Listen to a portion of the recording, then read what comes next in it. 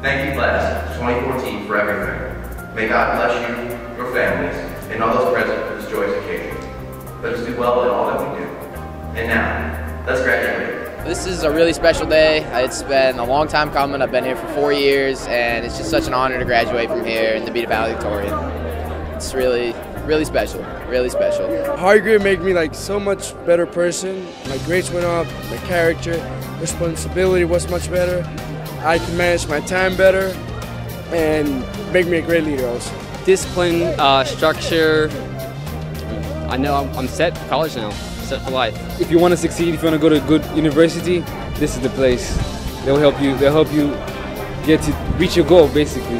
Well, Hargrave has taught me how to tolerate things. It teaches me leadership, teamwork, everything. It's a full package deal. Hargrave's a fantastic institution, a very supportive staff, and we're just all very proud to be a part of this day. As I watch these young men, they've really grown.